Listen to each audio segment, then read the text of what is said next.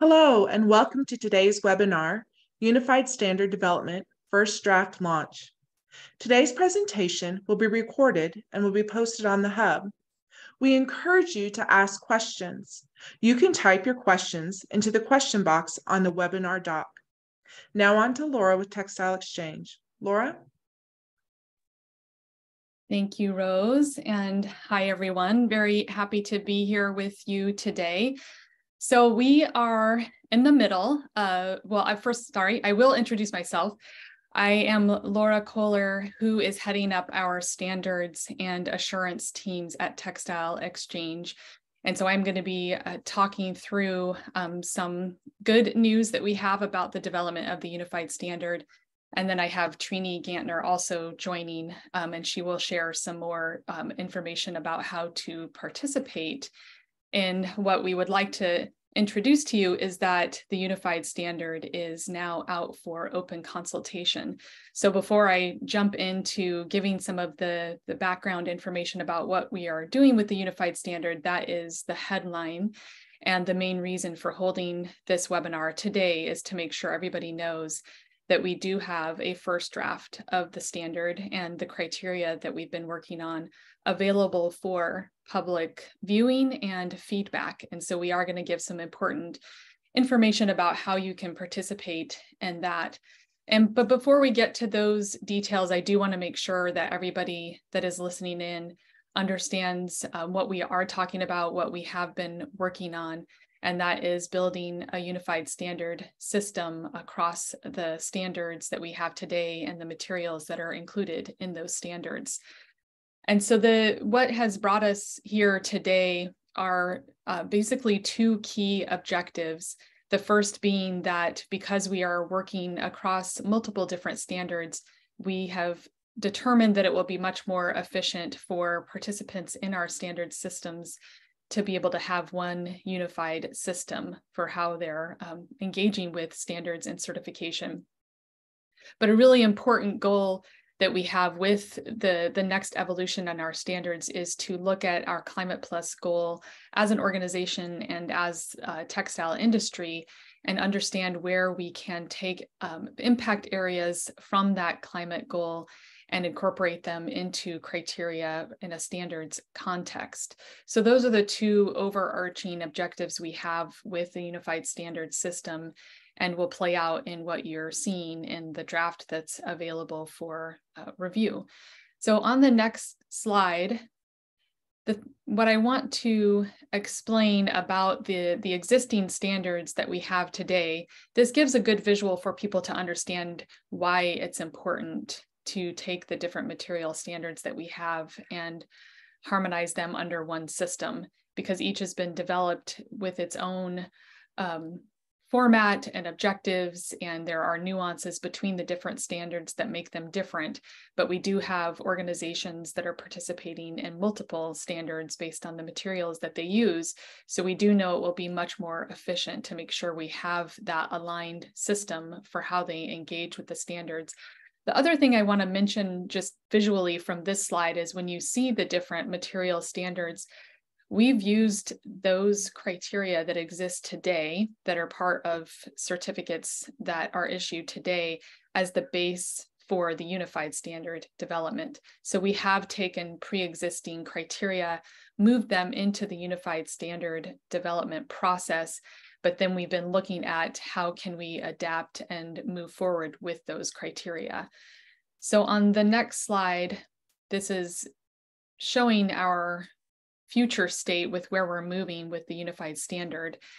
And that is on the left side of the screen, the different material categories that we're working in. There are some new ones there that I'll talk about in a minute, but looking at the existing criteria that we have today and where we can take those criteria in terms of the impact areas that we have related to the Climate Plus goal. So that means there are revisions being made and that you will see in this first draft to those criteria that have pre-existed.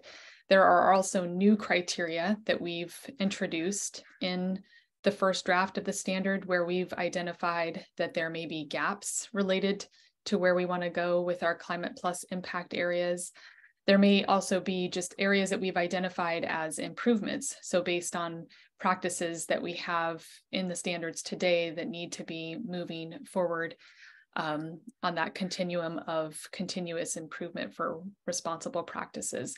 So when you are looking at the first draft of the standard, it is covering the raw material management part of the supply chain, as well as the first processing stages. So taking that raw material from that state and moving it into its first processing to get it ready for pre-spinning. Then the rest of the supply chain shown on this screen to the right, the tiers 1 through 3, as we say in the textile industry, that is remaining the same in our content claim standard. So that's the chain of custody standard that we have that enables the tracking and handling of material through the supply chain. So that will continue to exist and support the unified standard in the future. So then moving next, it's important for people to understand the different fibers and materials that we have included in the scope of the standard.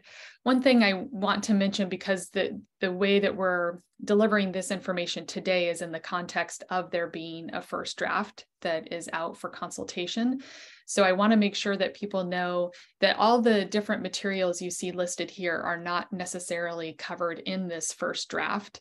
So this is giving you a picture of where we want the final standard system to be. So all of the different materials that we want to have included when we move to finalizing the standard.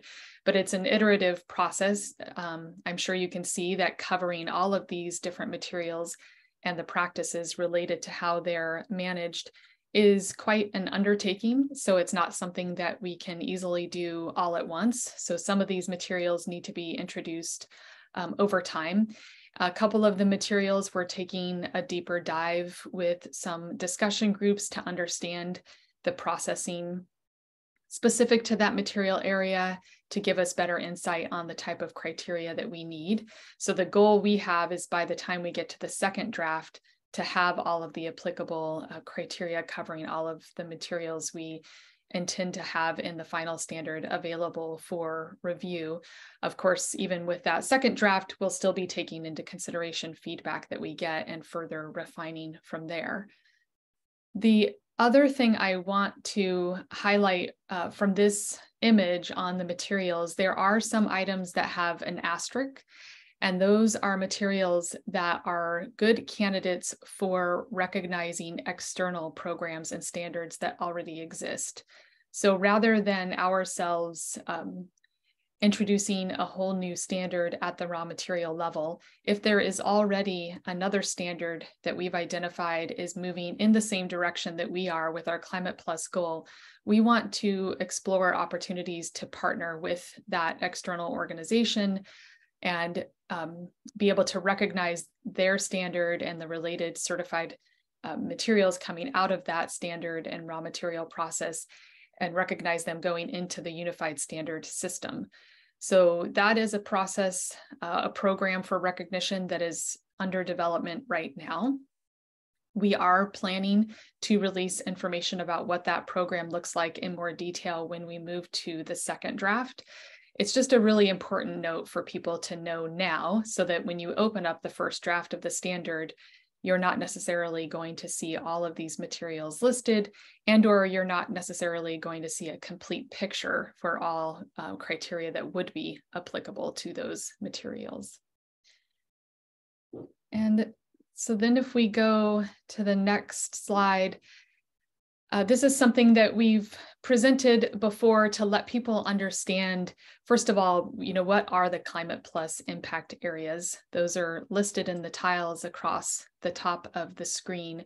So they're not listed in exactly the same way that we have the criteria divided within the draft standard that you will see, but they are the impact areas where we've looked at what are the long-term impacts that we want to see, the real change on the ground, and what are the outcomes that will demonstrate that we're moving in the right direction on these impact areas. So we've gone through a process to identify that trajectory, and then we've used that information to look at, well, what are the practices, what are best practices, responsible practices that will lead to those outcomes? And from there, we've developed criteria that you will see in the draft standard. The criteria that we've included in the first draft are the conformance related. So those are actual requirements that are evaluated by the certification body auditors to make a determination for a certification decision, whether a certificate is issued, whether there's a nonconformity that needs to be addressed. That's what conformance related criteria refers to. You will also see in the first draft criteria that are labeled as leadership. Leadership means that these are areas that we would like to see organizations moving. So they're areas for improvement. They're more like recommendations. So those of you participating in our current standards, some of them have recommendations already. And so you're familiar with that concept. That's essentially what leadership criteria are. That means that they're not specifically evaluated for conformance. If the organization is implementing areas that align with the leadership criteria, then we'll be able to record that in the results of the audit and have that base information to know where a specific organization is in their trajectory on where we like to need to see organizations moving in relation to the Climate Plus goal. The last bit I want to mention on this slide is the impact indicators. So we have these three categories of how we're defining the criteria. In the first draft, you will not see impact indicators. That's part of what we're developing for the second draft of the standard. But indicators are areas where we plan to measure progress. So it's going to be specific information that's collected as part of the audit process. So we can look at how are things moving with individual organizations, but we can also use it for monitoring and evaluation as a whole. So we can look at a specific impact area in a specific region or for a specific type of raw material management and understand where we are as an industry in relation to the Climate Plus outcomes that we want to achieve. So that information will be available later this year for comment. And then I believe let's move to the next. This is where I'm going to hand it over to Trini to talk a bit more about how to participate. Yes, thank you, Laura, and hi, everyone. Thank you for joining us. My name is Trini, and I'm the Senior Manager of Standards. And I will be sharing a little bit more about the process and the timeline and the scope. Laura has talked to us a little bit already about what the components are. And we will be releasing the standard in 2 stages, so to speak. So the first draft is currently live for public consultation as of May 15th, and public consultation will conclude on July 17th. And in this first draft, the box here to the left, you will find different components, some of which Laura had ran us through, from the conformance related criteria and leadership criteria to different sections, how it is broken up in the standard that you will see again as you open the file. So there will be an organizational management section and a human rights and livelihood section, an area of land use, animal welfare, and facility and environmental. In support of understanding the public consultation and the draft version 1 of the standard, we have also created summary papers that Laura will run us through in a moment, or highlights thereof. But know that you can also find those on the website as well. And I will be sharing a little bit more about where to find what towards the end of the webinar. sorry, actually I should go back to the second draft. So the second draft of the unified standard will be live towards the end of the year. It will include all the components of the first draft, plus additional new components that you see pictured here, and also refined criteria from learnings we have made during the first public consultation. So the second draft will be a little bit closer to the final than the first draft that is currently out is. And it will also include impact indicators. We are planning to put out draft of policies that will potentially be released alongside the unified standard, sharing different concepts. We will also add additional criteria around the chain of custody, the use of trademarks, and group certification. And then also it will include additional information and criteria around tiers 1, 2, and 3, as well as share more about the recognition program that Laura had mentioned earlier as well.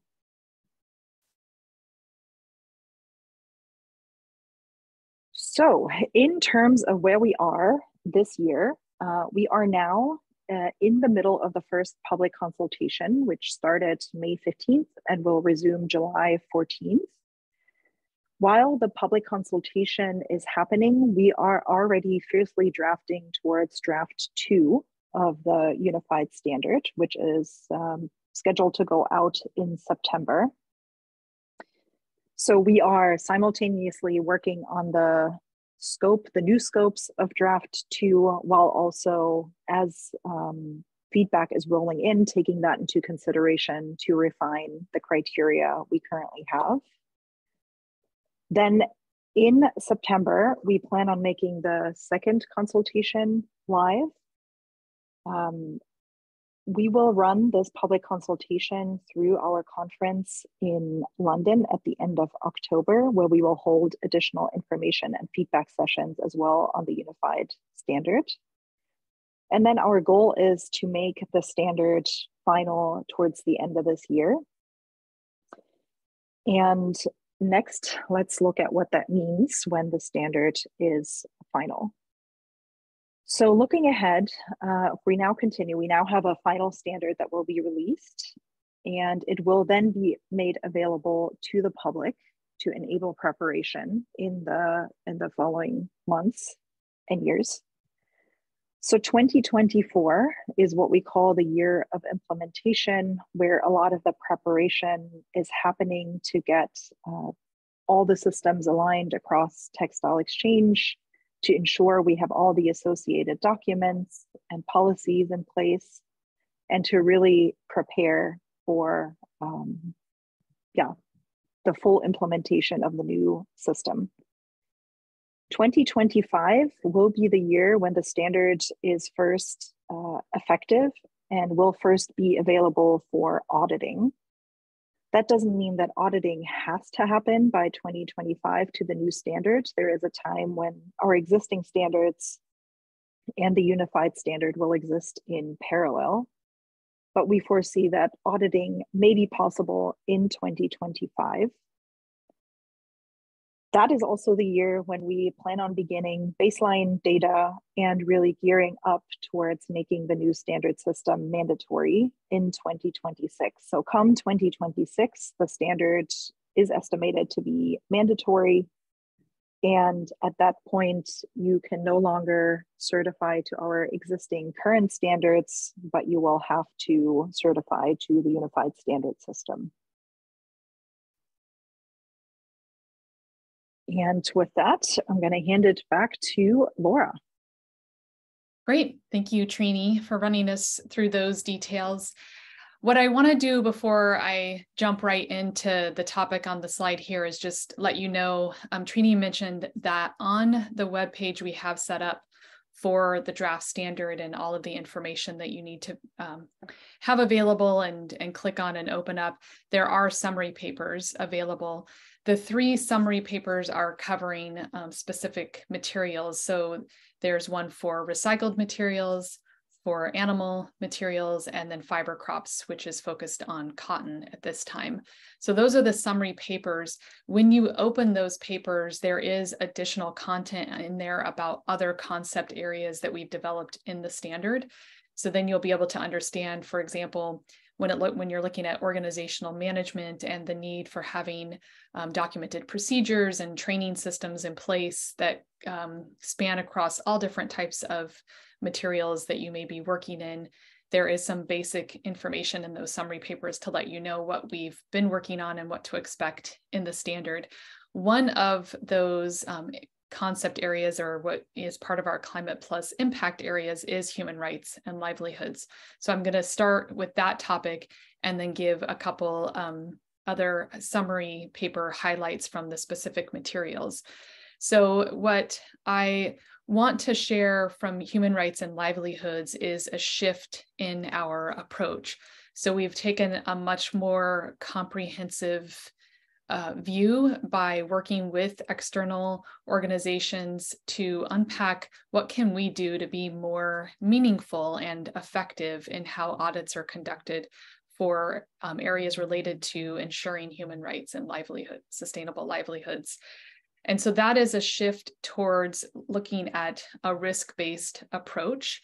That is understanding from each individual organization, where are the risks that could be infringements to human rights, and what are the systems that they're setting up to proactively be ahead of those risks. So how are they preventing those infringements from happening based on the risks to their organization, which may be based on the risks of the specific sector that they're working in, the region that they're located, different aspects like that. So that what they're showing as part of the audit process is that they have a due diligence-based system set up based on those risks. And then, of course, when actual events are happening, incidences are happening, that's where they need to be able to demonstrate that their system that they have in place is effective and is implemented in a timely manner. So it's really shifting that approach of the type of criteria that are designed and how those are audited. The other approach that we're taking is scaling the criteria based on the size of the organization that is being audited. So in the standard, there is a new section called performance determination that is directly lined up with the criteria themselves.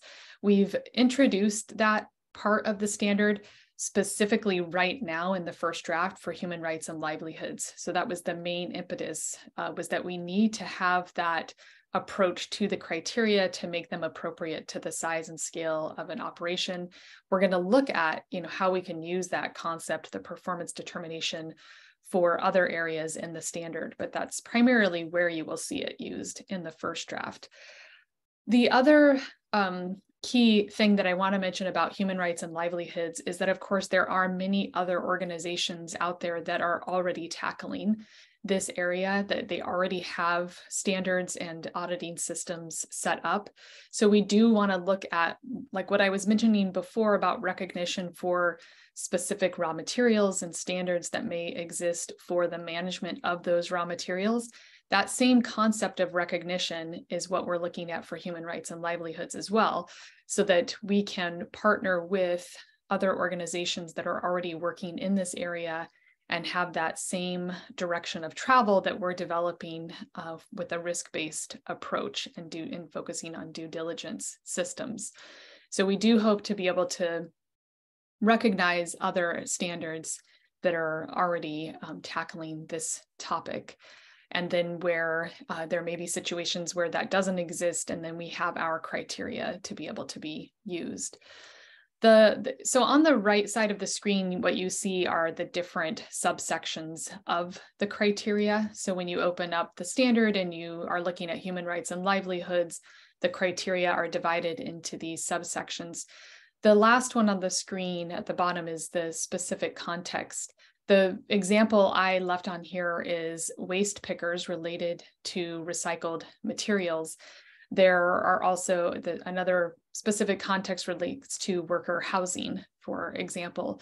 So we have recognized that there are some areas that are specific to materials and how those materials are sourced and handled or managed. And so then we wanted to make sure and introduce some specific criteria that are addressing those areas. So those are some important things to keep in mind when you look at this part of the standard. If we move to the next slide, it is about recycled materials. And so again, in the standard, you are able to focus on specific materials of interest. We do have instructions in the standard itself, as well as in the summary papers, of how to understand the different columns of information. I'll say columns because the standard was drafted in an Excel file, and we do make that Excel file available for viewing as part of the consultation. So you will see it set up in that format with the columns. When you move all the way to the right in the columns, there is one for material, and there is instruction how, if you're viewing it via the Excel, you can select for specific material types. And so recycled is one of those. And one thing I want to point out is that if you're working in man-made cellulosic fibers, you would need to look at recycled and MMCF to be able to get a complete picture of all of the criteria that apply to your operation and that specific material. And that's the case for other material categories as well that you can go and specifically look at, for example, cotton or wool as well. So like I had mentioned at the beginning of the presentation, the unified standard has impact criteria that have been developed at the raw material level and first processing. And so that's also true for human rights and livelihoods, where those criteria are applicable in the supply chain. For recycled materials, this means that we're looking at, once that reclaimed feedstock comes into a facility, the processing of taking that reclaimed input and breaking it back down into the building blocks that are needed for manufacturing new textile inputs. So moving into whether it's pulp, the pellets, moving to filament. So taking that reclaimed input and the processing that needs to happen to get to that second phase of the material that's used for further processing that typically then would go into the spinning phase. So that's where the criteria are focused. And so when it comes to impact areas such as how waste is managed, which chemicals are used, the energy that's required for that manufacturing process, that's the part of the supply chain that those type of criteria are focused on. And that's where you will be able to view the draft criteria that we have available. So let's see if there's the other point I want to mention about recycled is, of course, that we have the global recycled standard, the GRS, similar to what I mentioned at the beginning, where we already have our pre-existing standards, and the criteria within those standards have served as the foundation moving into the unified standard. That is how it's applicable for recycled, looking at the GRS criteria and adapting those for the unified standard system. We do know that there have been some areas of challenges and complications for specific chemical requirements in the GRS. So that is a specific area that we are unpacking further to understand what we need to do as we move into the second draft. How do we need to look at restricted substances and those the chemicals that are used in that very initial phase of processing, and where we need to take those type of criteria into the unified standard.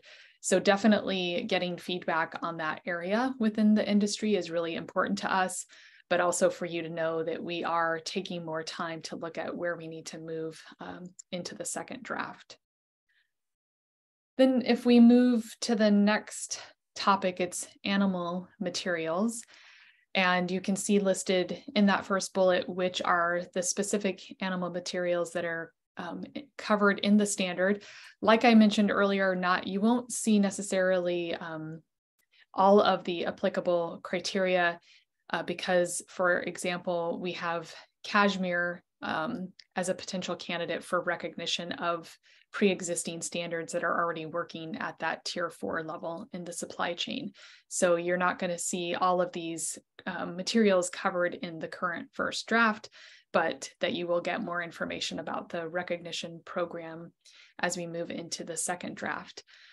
One of the important shifts to highlight with the animal materials in the first draft of the Unified Standard is looking at the 5 domains of animal welfare rather than the 5 freedoms. So the 5 domains puts an emphasis on ensuring that there's positive experiences provided to the animals in their raising, rather than looking at how to avoid negative situations.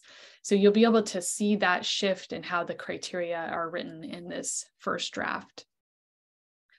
The other important thing is when you are able to look at the standard and the different sections of criteria, there is one that is referred to as land use. So that's how the land is managed on a particular farm. And we already have land use criteria in the animal material standards, the animal fiber, specifically the responsible animal fiber framework standards that we have. So those land use criteria served as a base for the Unified Standard, but we're looking at them from the lens of our Climate Plus goal and understanding where do we need to continue moving forward in how we're looking at land use practices in order to be achieving the Climate Plus outcomes that we need to see happening. And the last bit that I'll mention here is when you're looking at the facility and environmental criteria, those are also applicable to how animal materials are processed. So in terms of the human rights and livelihoods, so the treatment of the workers required in those processing steps, the types of chemicals that may be used, the waste management.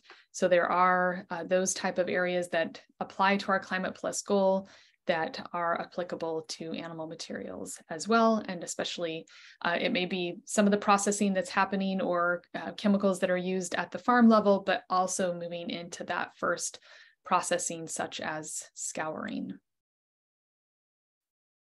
And then the last material category that I want to highlight before we move into the next topic is fiber crops. So right now we are focused on cotton in the Unified Standard.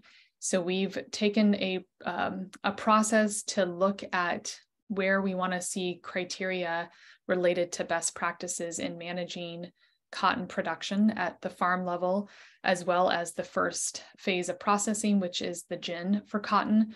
So we've gone through a process to look at the Climate Plus outcome areas and how those relate to responsible practices on the ground, and have done that intensive process of developing criteria. Of course, looking at many other systems to gain insight on the type of important criteria to cover, also looking at pre-existing land use criteria we have in our animal material standards. So we had a base to start from. But the important mention that I want to have here is that for cotton, it's another candidate for that potential recognition at the tier 4 raw material farming level. So we do recognize that there are other standards that are looking at responsible practices for cotton production, and we're checking the opportunities to be able to partner with those other organizations and work together at that farm practice level with the criteria. So it may be that we are able to recognize an external standard and the certified inputs coming from that standard into the Unified Standard system as that material moves to the gin. I believe that I've talked about that, of course, the focus for land use is on the Climate Plus goal. So that was primarily what we were looking at, those different impact areas when it relates to cotton production.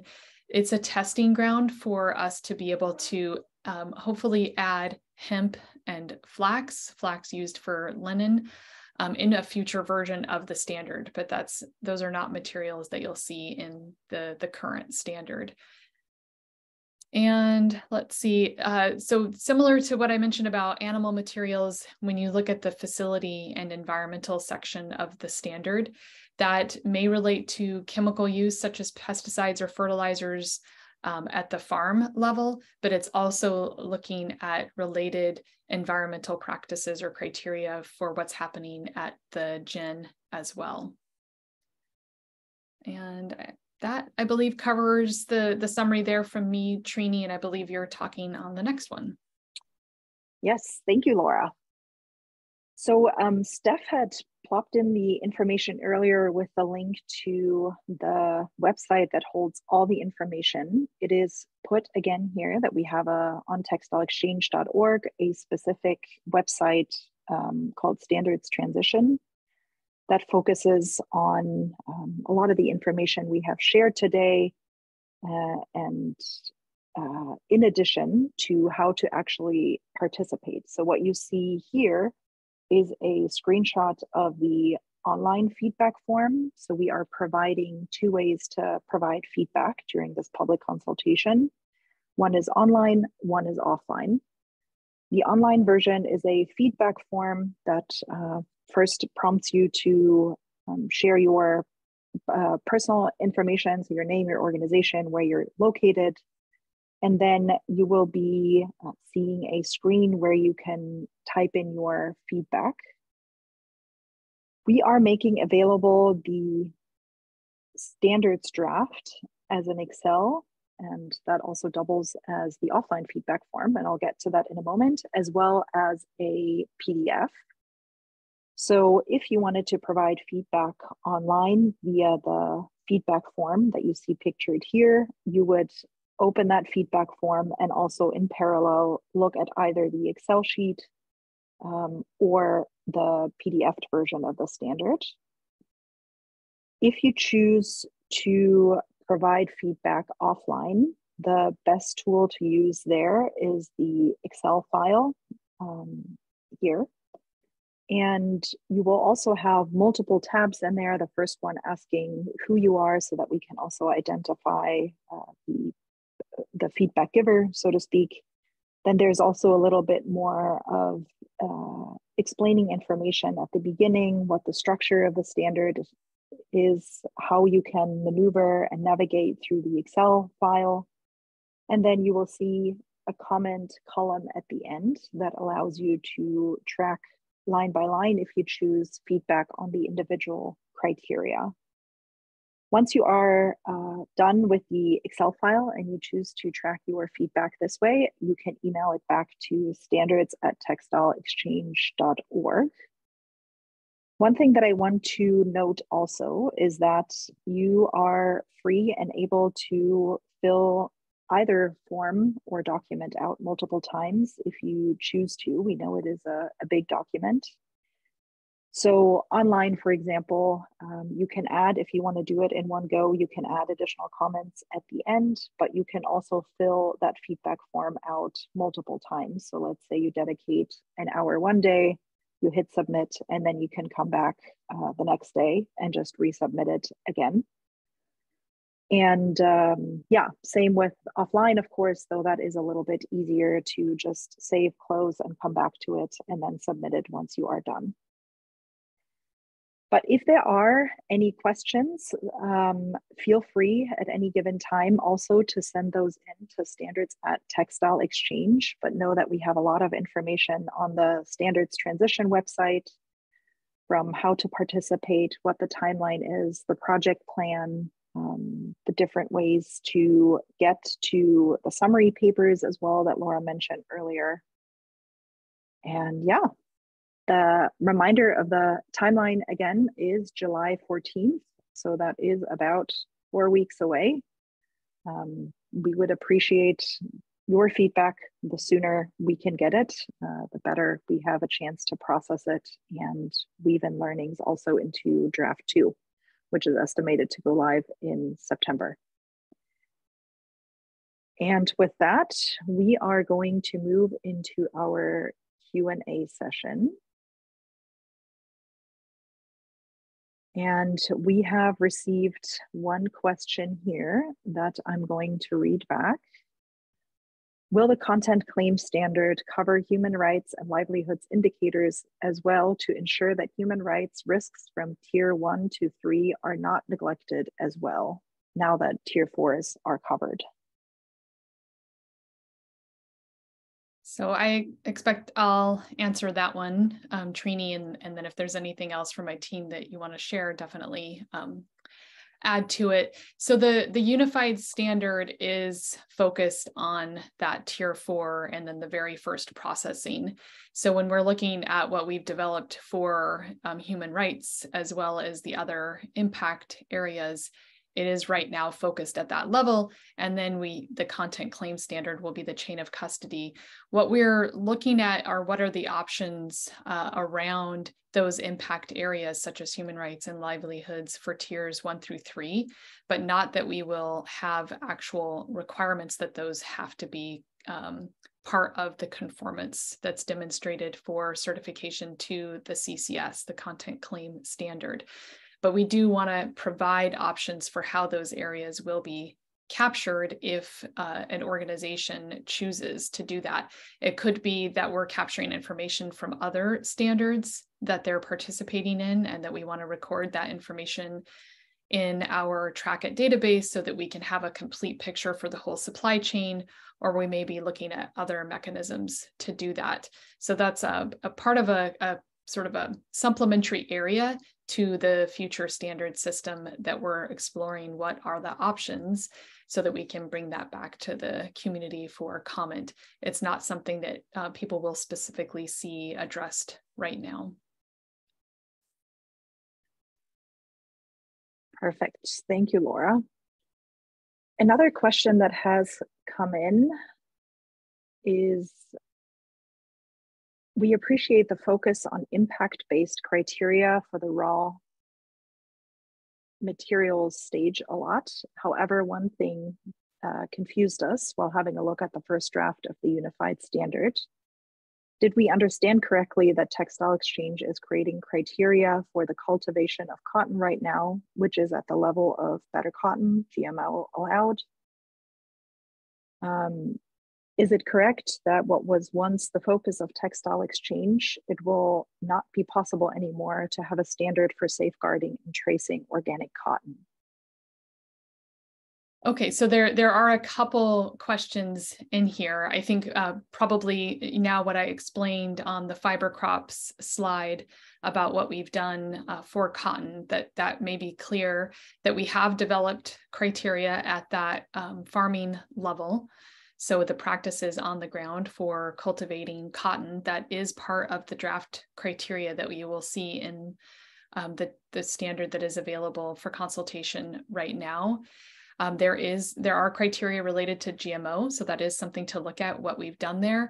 But again, I just want to emphasize that how the criteria for cotton are used in the final standard system is something where we are exploring different options. So will we continue to have the criteria that are used by Textile Exchange certification bodies for auditing at the farm level, or will those criteria be used as a basis for evaluating other standards that already exist and then recognizing the work that they're already doing on the ground, the audit systems they have in place, and then accepting that certified cotton input at the GIN phase of the unified standard. So there's different options of how exactly we will capture cotton in the unified standard system.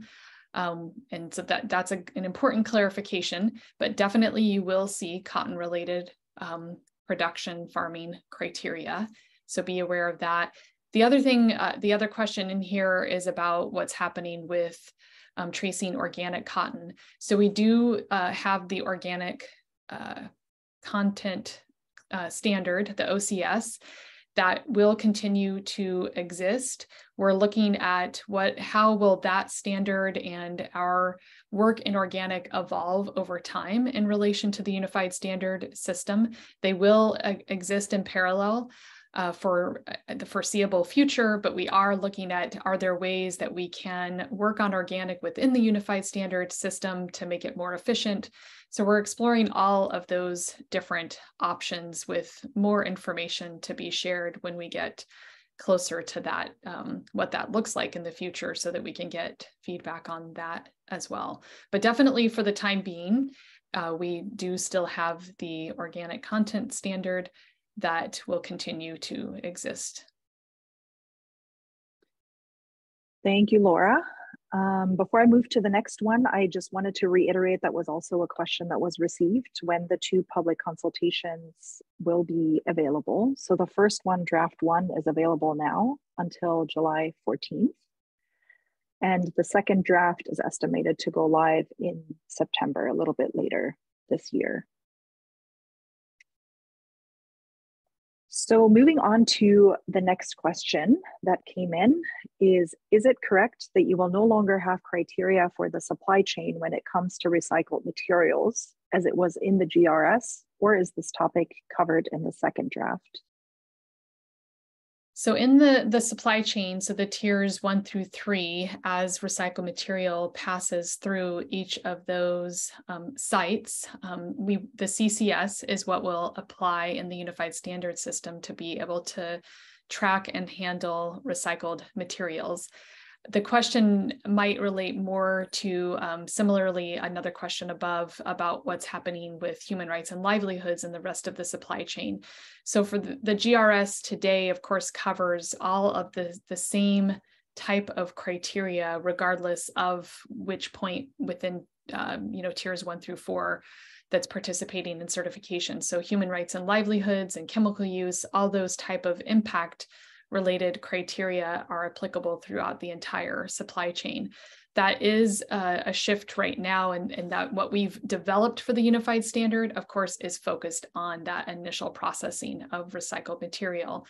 And then the content claim standard does not include those type of criteria. So the way the content claim standard looks today is essentially how it will look in the future. So it's about the chain of custody, the tracking and handling of that material. And so then it relates back to the same way that I answered before of looking at what are the options to have those impact areas captured, but not in a system that is mandatory, but more in a voluntary fashion where there may be those type of criteria that are evaluated and we're capturing that information, but not requiring it to achieve the CCS certificate in the rest of the supply chain. So again, that's a topic that we are unpacking, that we want to get specific feedback on how that looks for organizations, where they would like to see the system move. So it's not something that is, of course, covered in the draft today, because you won't see criteria in the rest of the supply chain in the draft today, but a topic that we will bring back around to the community for feedback later. Great. And on another question, going back to the fibers, we had received a question, is there any possibility of adding regenerative fiber farming in the unified standard?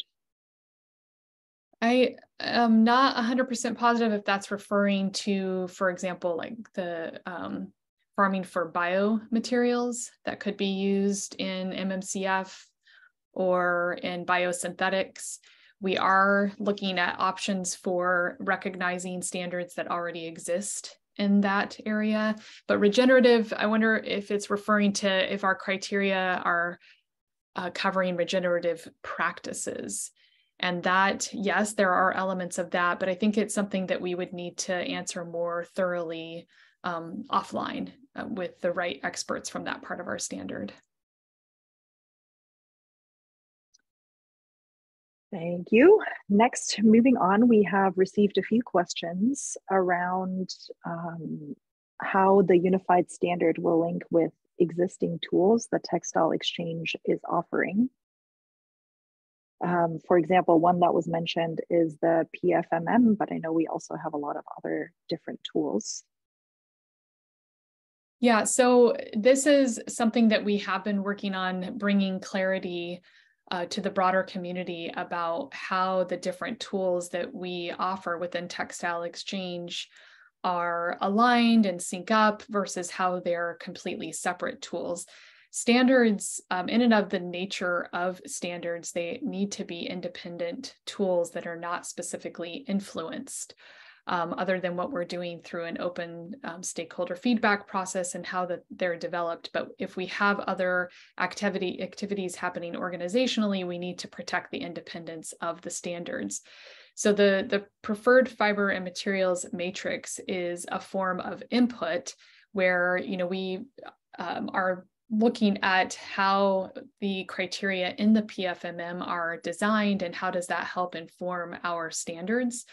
But we're not specifically trying to meet within our criteria certain levels within the PFMM. That's something that we have to unpack and explore in the future. But the processes have been developing at a similar time, so it's not possible to stay completely synced with that. The way that the PFMM will be helpful to the unified standard system is when we look at recognition.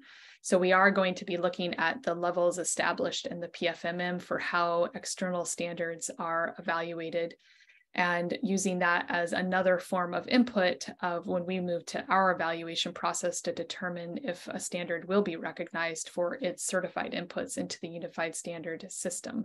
So we definitely, just like as if the PFMM was managed externally by a different organization, we definitely want to be using that information as one form of input to the unified standard. Great. Then we have one more question. Is the Track It tool going to be aligned with the unified standard?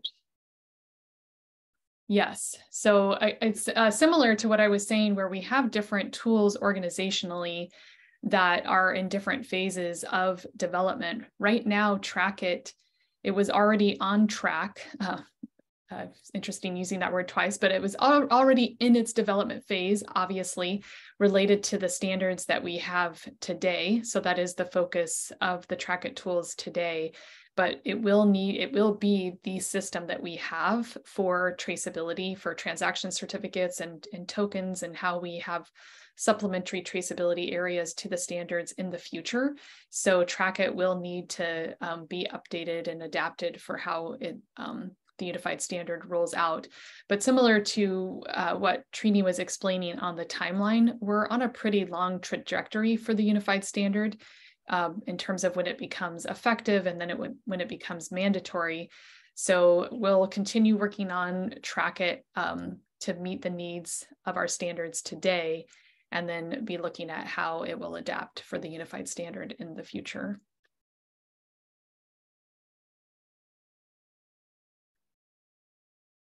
Great. We had one more question come in asking about the basic criteria for getting any product certified with the unified standard system, and also what the methodology will be for verification and the audit process for any of those products.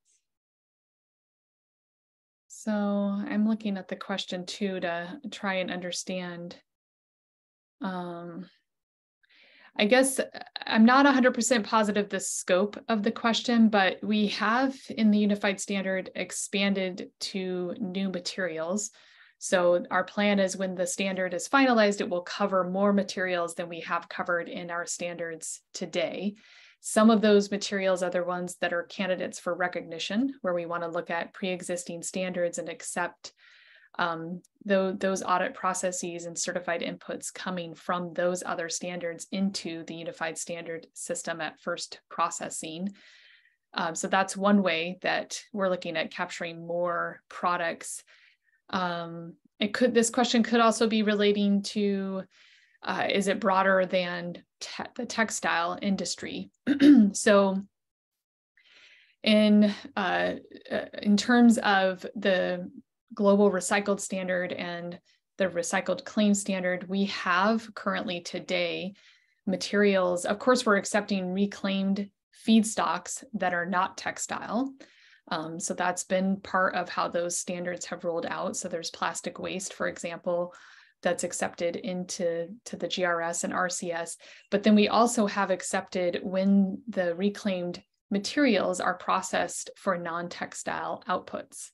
And that is a topic area that we're exploring, is what does that look like in the unified standard system? Do we want the unified standard to continue that same scope where we're going to have final products that are part of the claims and labeling of the unified standard that are not in the textile industry. So that's an area that is under discussion and that we'll be sharing more information in case that's what that question relates to. There's the second part about the methodology and audit process. So again, I'm not knowing the exact nature of the question. When it comes to the raw material level and the first processing, yes, the unified standards system will be capturing those areas within the supply chain for any of those materials that we have included in the scope of the system. I wonder also if part of the question is tied around principally how we work with certification bodies. So Textile Exchange as a standard setter is bringing out the tool, the standard itself. And then we work with or partner with certification bodies that will conduct the audit on the ground. So the certification relationship is between the certified site or to be certified site and the certification body. So we use a methodology of third-party verification. Thanks, Trini.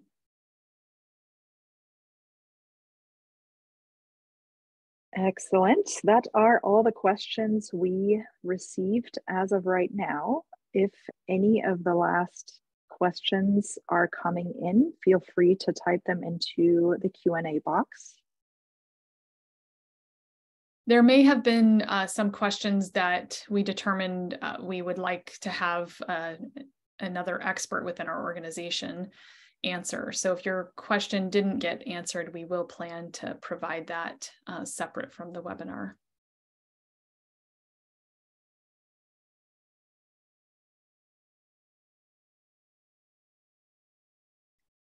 I see another one, Trini, I hope you don't mind me jumping in, but the question that just popped in about whether human rights and livelihoods will cover due diligence throughout all of the tiers. That one we did answer earlier.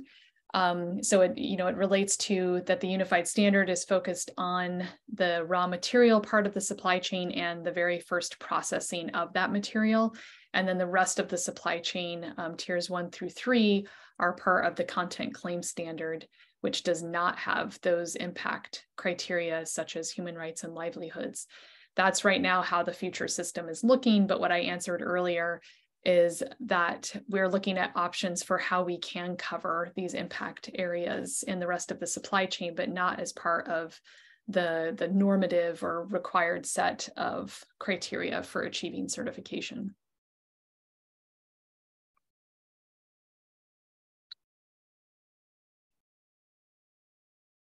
Thank you. And I just want to acknowledge that someone had their hand raised, though I'm not sure if that question got put into the Q&A box, but we are unable to unmute you. So if your question is still pending, please put it into the Q&A box.